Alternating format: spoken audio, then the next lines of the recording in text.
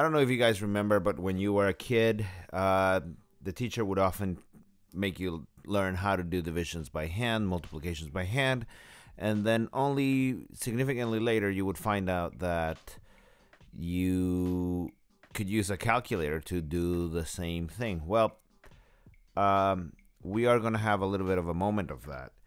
And that is because we're going to use a tool for Java that is called JavaFX Scenebuilder.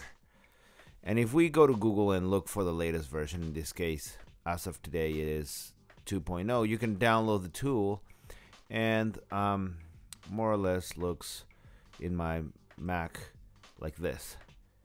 And it's a tool that on the left hand side it contains a series of widgets and elements, a document hierarchy, and the properties of those items that we create. So this is the thing that we can create. So for example, we can create let's a split pane in a vertical way. We similar to what we had first. Then we can add, say, from the control, after we create, like our first thing, it has 2 anchor panes if we wanted to have it via anchor pane, or we can just even remove them. And we can then add a label. Then we can add under it a text field, and then we can add under it a grid view, grid pane, where we can start adding buttons just the same way that we did that little phone dial. We can start adding buttons, buttons, buttons, buttons. And on the left and right hand side, we can always change, say for example this thing, we can put it to 1, and the text, you can change the font, so that way you can make it like, I don't know,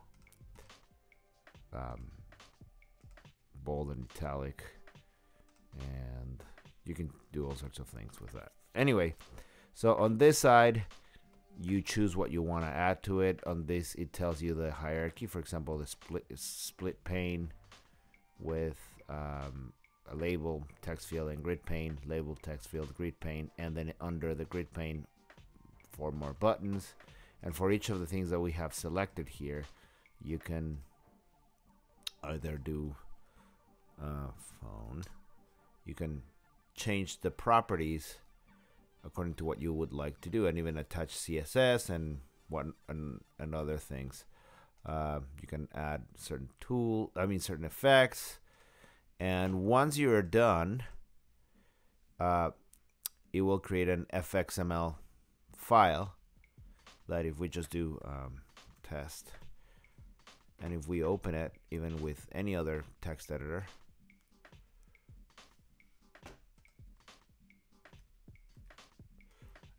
and if we open it with any editor, desktop,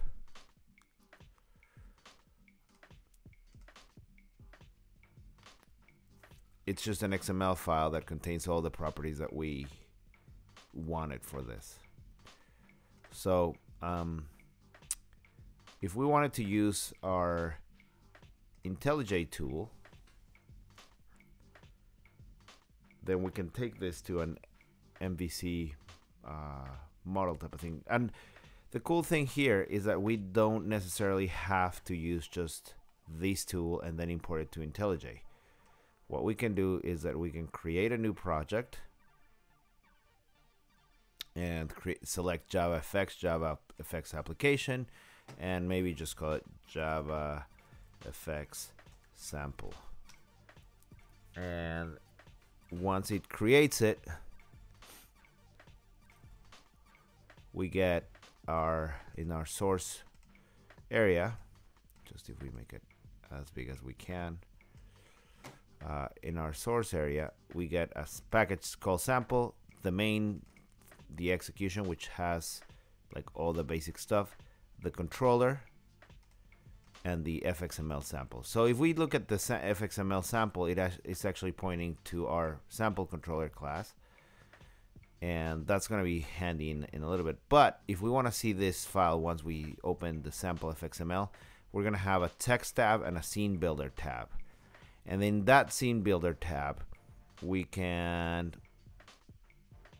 when we select it, it's going to take a second to load, but we will have the plugin installed and ready to connect to it. All right, so when we start with something like this, we get like a grid pane as the initial component.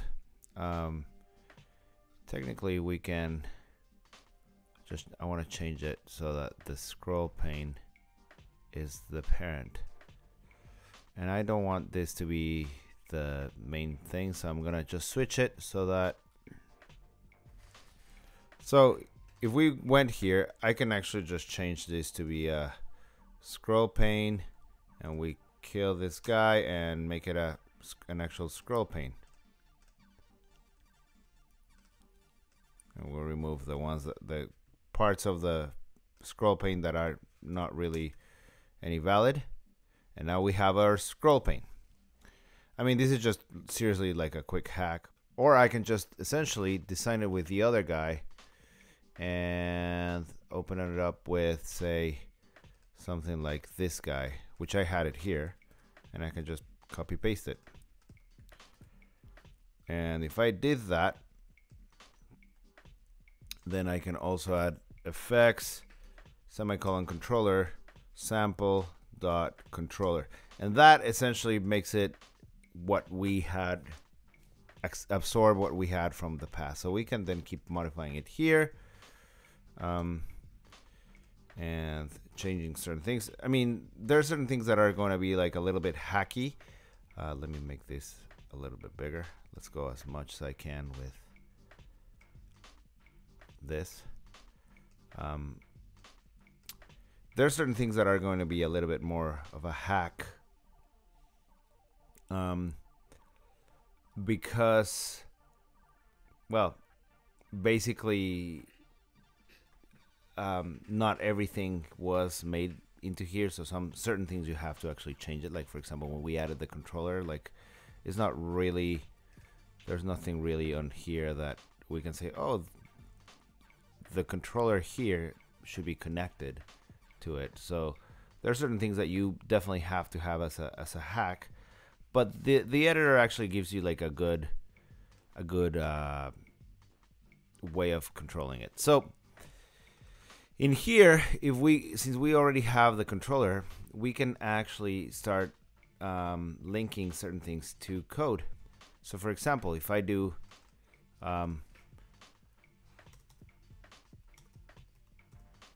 public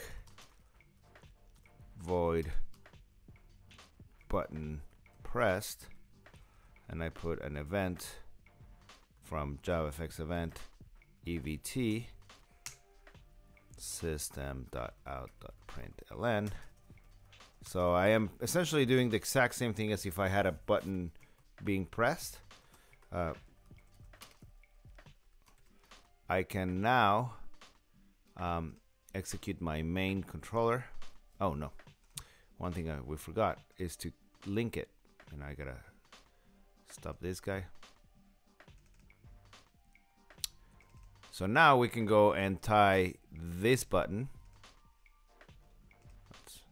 Once it takes us a second, and then you can do on mouse clicked, and you can select button pressed, which is the button press on this controller. Again, the reason why this appears is because we connected in the text side of things, and this is done automatically when you just create it, but if you don't, for whatever reason, you need to connect to which class is going to have the methods that are going to respond to that. So if we go again and run the main class, this is the entry point, so that's why I'm running that one. So now I have this guy here, and I can, every time I get the button pressed, I can reference the other the controller, and I can actually, if I want to do something where I can reference like button b equals evt dot get source, and then we tag it to, we could cast it to a button, and then we import this guy just to make sure that everything is imported because it was red otherwise, and then do b dot get text. And if we run this guy, actually let's add to the scene builder so that button 2, let's change the properties and say, and let's change the code side of things and put on mouse pressed, button pressed. This one we're gonna name it to 3, and then this guy is 4, and we do the same thing for this guy where on button pressed, on mouse clicked, we can do button pressed, and then on mouse click button pressed. So all these buttons are pointing to the same function in the controller, and the controller is actually going to print who was the source, just because of we are able to get the source of the event. So now that it loaded, it's right here, I can button press 1, 2, 3, and 4. And it's the exact same function what he's doing that part. Now, what if I wanted to have a reference to the controller so that, for example, when I press a button, I add that text into the text field. So I can do something like public or private text field and text or text field. So if we want to reference it, we can do fxml just to give the editor the capacity of like finding where the variable is, and we set up a comment that it's fx id equals I don't know, let's say text my text field. And if we go back here, we can then reference it. FX ID, let's just make sure that we gotta add the semicolon. And in some cases you just need to reload this guy. So come on thing, we go into the code tab, identity, and now we see this drop down, and we reference it to the text field that it is this. So this variable is going to change to this. So if we wanted then to, since we're connecting it, we can actually change this this dot text field equals b dot set text. Let's get the text first.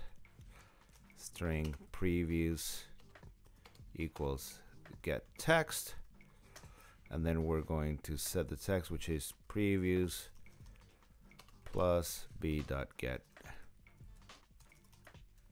text, which essentially we're appending whatever we had before plus whatever the button value had. So if we then run this, we get a minimal app with minimum effort, which is kind of cool.